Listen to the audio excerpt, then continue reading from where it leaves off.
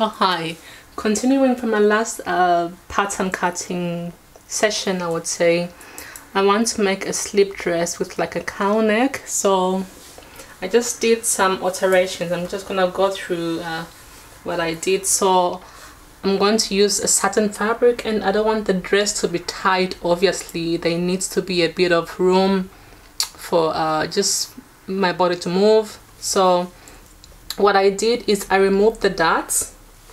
Remember, there were 2 dots here. So what I did is I removed the dots and just added like I think altogether I added 6 centimeters in general as is. So did I do 6? I can't remember. And obviously if you're going to make this with me, you also want to just make it more comfortable for you, create some ease, so to say, because you don't want to be looking uncomfortable like in a tight dress. So so I removed the dots, and these are my new lines. So at the armhole I increased a centimeter on both approximately, and then obviously connected to the hip, and at the hip I increased as well, just like, I don't know, less than a centimeter on both. So it will be like, I don't know, 2 centimeters in a hole on the dress. So, and also I just continued that until the hem of my dress. So the back will be cut on forward, and I'm gonna put my zip on the side. So the zip will be on the side there at the hip area. That's where my zip will end. So I'm gonna have a long zip. So now, since it's a slip dress, at the center back I'm gonna go down by like 2 centimeters.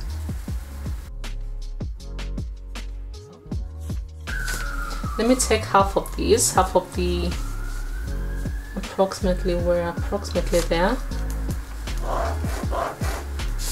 and then I'm just gonna kind of create a curve.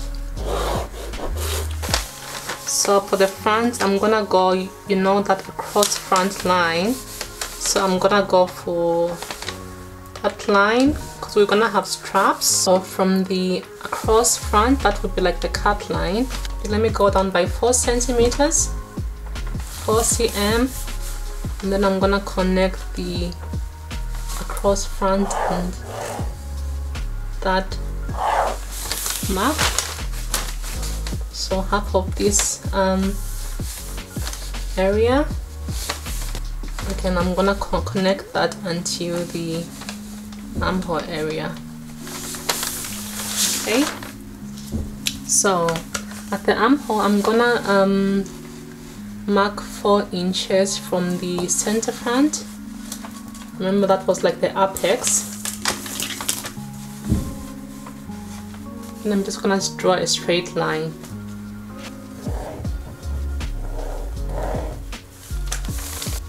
And then I'm just gonna try and connect that point with the armhole. So this is like our new line. So after this I'll measure this area until the shoulder. That would be like the strap, for 13.5 centimeters. So for the back as well, I'm gonna measure the 4 inches again. Okay, and then that's like where the strap will be as well.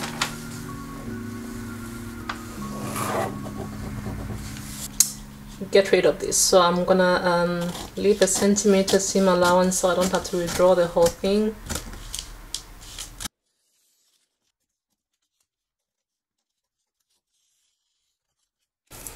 So I'm just gonna add one more like slashing line, because I want to have like an even spread. So I'm just gonna cut there.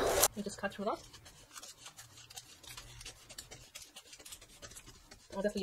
Take a new piece of paper and just lay it down like that.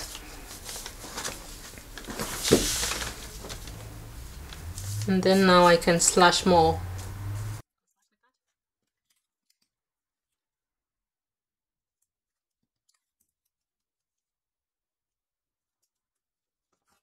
Now you want to get your pattern master and then basically put your pattern master on that on the center front line, so to say. So just a quick interruption with the voiceover.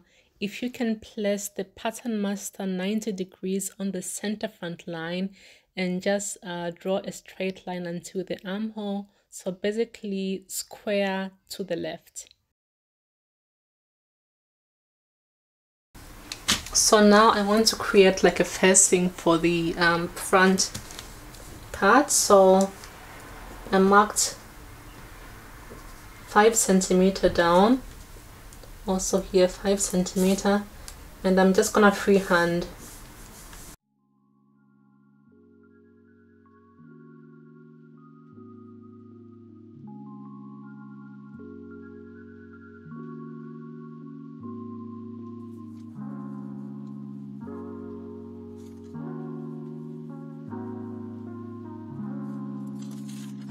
The back I'm gonna do the same.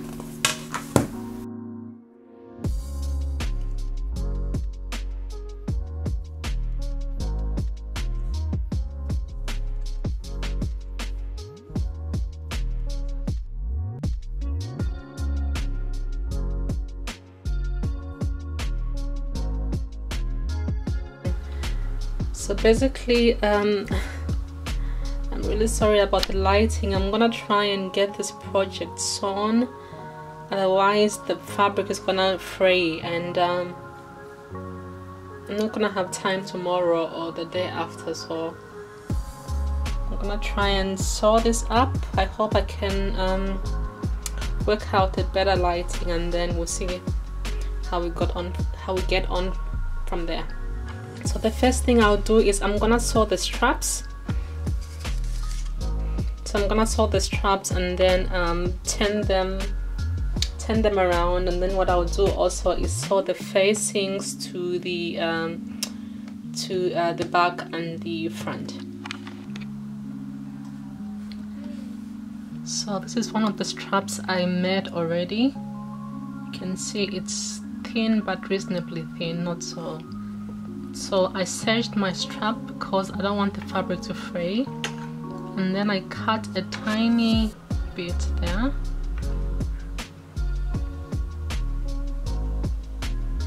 Just a tiny bit there. Then small tip, you take a hairpin, put it through, and then you turn the fabric and try to get back into the fabric like that. So put the pin through, and then all you do is keep on pulling this.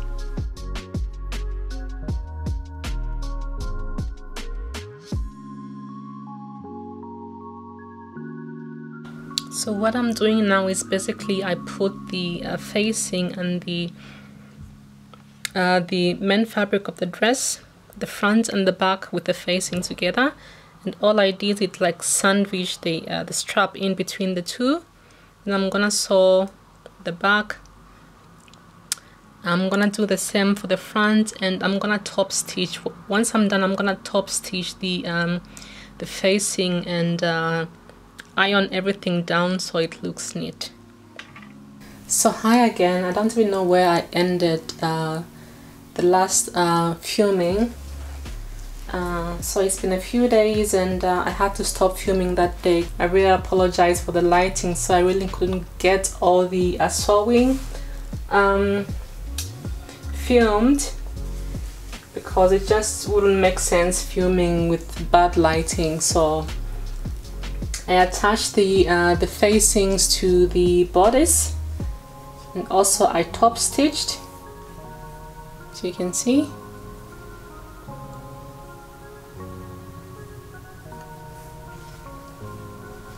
And then also attach the zip to the dress. I serged the facing so it looks nice and neat. And I obviously also pressed all the seams down so the dress can fabric can lie straight and flat.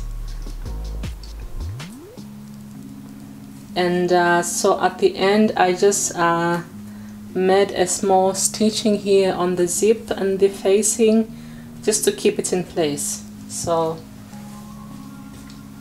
and I hemmed the bottom of the dress.